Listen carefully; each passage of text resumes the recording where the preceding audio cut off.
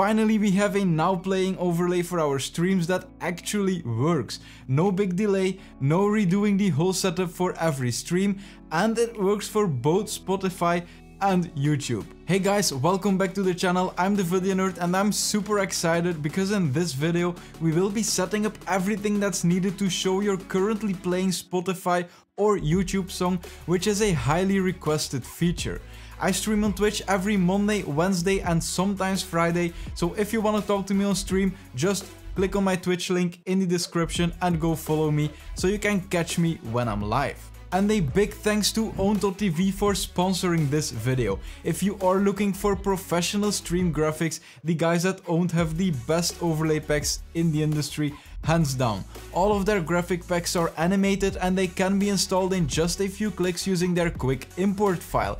They have full streaming packages but also separate elements like webcam borders, Twitch panels, sub emotes, sub badges, stinger transitions and much more. All their packs are fully customizable and they have an amazing previewer on their website that lets you test how things will look while streaming. They are on another level. If you need graphics for your stream, you should definitely check out their website, and if you use my code TVN you get 50% off, and I think it will become 40% really soon, so if you're thinking about getting an overlay, I suggest you don't wait. I will link them in the description, own.tv.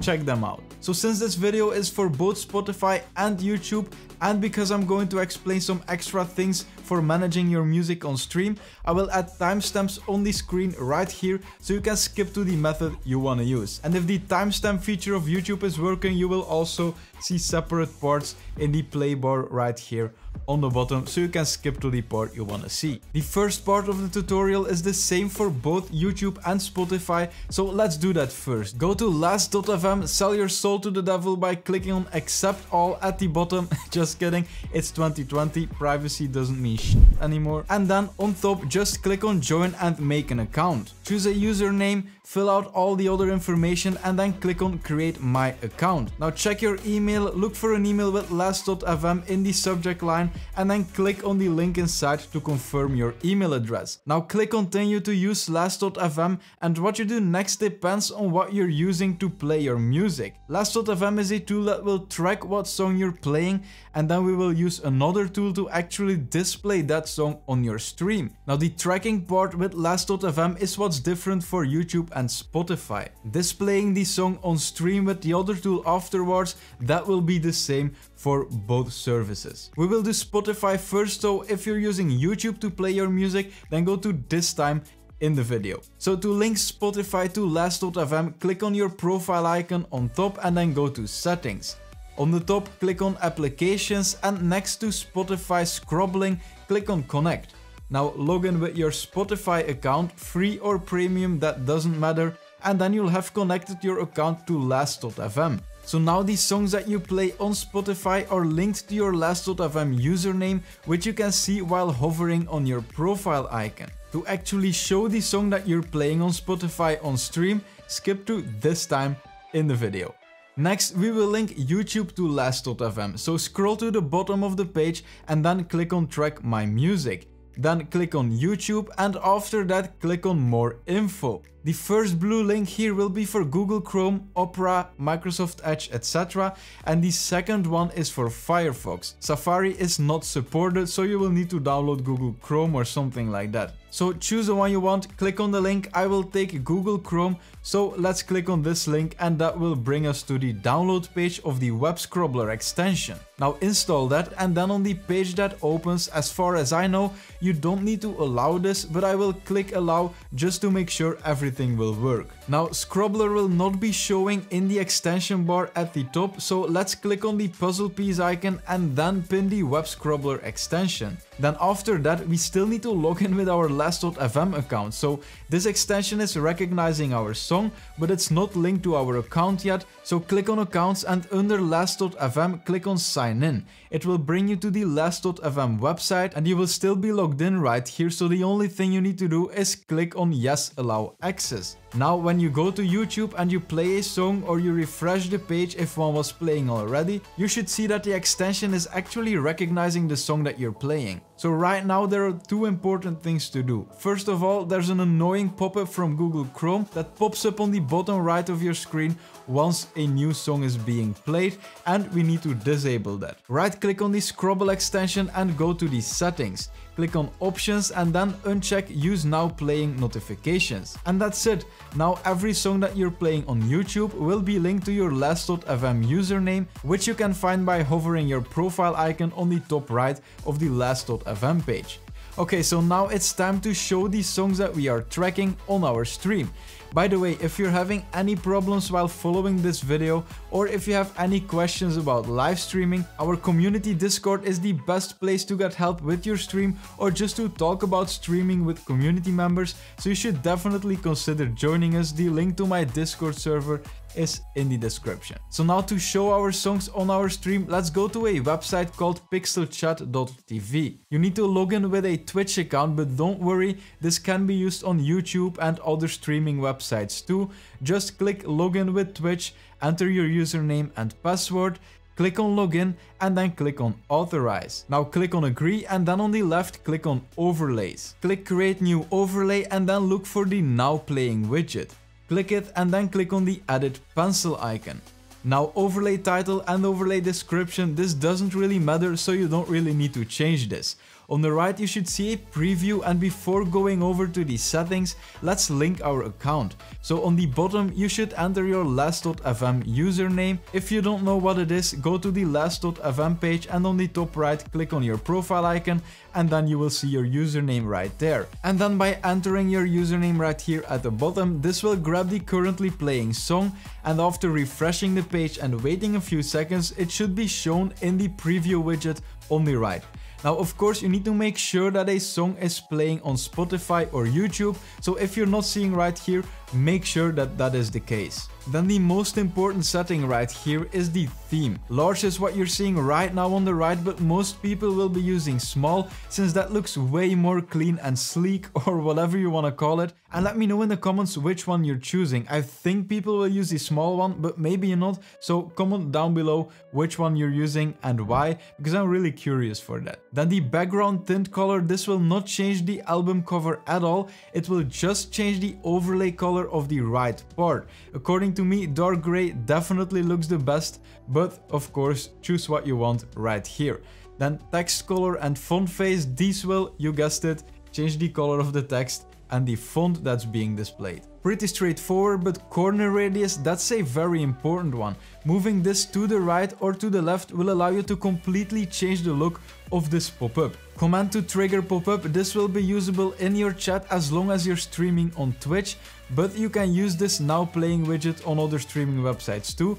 Just know that then the command will not work. Length of pop-up, this is also an important one, and this will determine how long the overlay stays on the screen after showing a newly played song. If you enable this stay open all the time, then the length of the pop-up won't matter, but if you disable it, then this number will be the amount of seconds the pop-up shows after switching songs. When you're all done setting up the widget, you can click on this button on top and that will show up in new tab.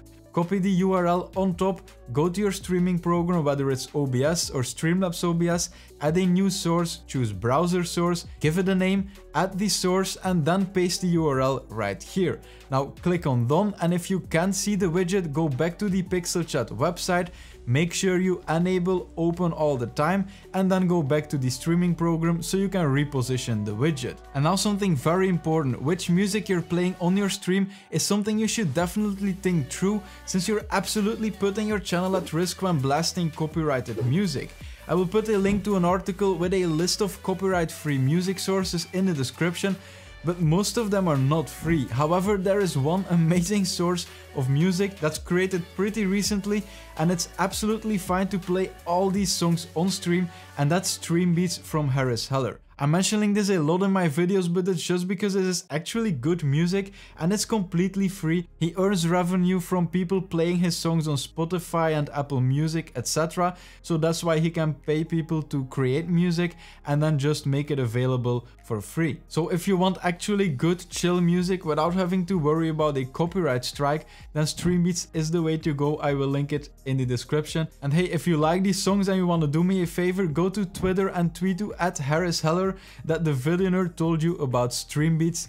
That would be epic. But let's go over to the final topic for this video. I think we can all agree that most streams are pretty boring without any music.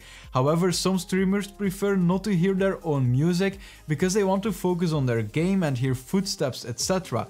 If that's you, then I have an easy fix for you. You just need to install a simple program called Virtual Cable. I will put the link in the description, so click on that, download the program and then install it. There might be a chance that you need to restart your PC for it to work, but most of the time you don't need to, so let's just continue. First of all, go to your advanced Windows sound settings by right-clicking on the Windows sound icon, clicking on Open Sound Settings and then clicking on App Volume and Device Preferences at the bottom. Make sure that your music is actually playing right now, and then what you want to do depends on the service that you're using for your music. If you use Spotify like me, then that's what you need to look for right here on the left. Are you using YouTube? Then you should look for the browser in which YouTube is opened, but do it with a different browser than the one that's playing my YouTube video right now, because otherwise when we change these settings you will not hear me anymore. So once you found the program that's playing your music, change the output from default to cable input. If you did it right, you will not hear your music anymore right now because it's being sent to this virtual cable, which actually acts as a real cable, it's just not physical. So now go to your streaming program, whether it's OBS or Streamlabs OBS, and then click on the settings icon. Now go to the sound tab, and here you will need to add a new microphone. The mic 1 source will probably be your own microphone, so let's take the second microphone source, open the drop down and then click on cable output. So now what's happening is your music program, which is Spotify for me, is sending your music to the input of this virtual cable, and then the output of that cable is connected to your streaming program. As a result of that, we can now see our music playing as a separate source in Streamlabs OBS or OBS Studio, and this allows us to control the volume right here instead of in our music program, but it also allows us to mute the music for yourself or to make sure that both you and your stream are hearing the music. Now for that we need to go to the advanced audio settings. In Streamlabs OBS you go there by clicking on this settings icon, and in OBS Studio you need to click on the settings icon next to one of your sources, doesn't matter which one, and then choose advanced audio properties. Now you should look for the audio source we just added, and in OBS Studio this will be called mic aux 2, and in Streamlabs OBS it will be called cable output. So once you found the source, change the audio monitoring mode from monitor off to monitor and output. Now you will be able to hear your music again, so this is the setting you need to change to swap between hearing it yourself or only your stream hearing your music. So when you change this back to monitor off, then only your stream will be able to hear your music. So which of these two types of people are you? Do you want to hear your music while streaming, or do you only want your stream to hear it? Let me know in the comments because I'm really curious. Also, don't forget to follow me on Twitch because I stream every Monday, Wednesday and sometimes Friday. So if you want to talk to me on stream, then find my Twitch link in the description or look at it right here on the screen and give me a follow to catch me live. I would love it if you would come and say hi. If I helped you today, then please like this video to return the favor, as it boosts my ranking tremendously. Any questions or just want to say hi, leave a comment down below or join my Discord server like many of my viewers have already done, since that's the best place to get answers to all your questions. I post behind the scenes of making these type of videos and growing my channel on my Instagram, so consider following me there if you want at the Videonerd YouTube. If you want to learn more about streaming, then either my OBS Studio or Streamlabs OBS playlist will definitely contain something you will be interested in. So thanks for watching, and I will see you in one of these playlists. Have a nice day.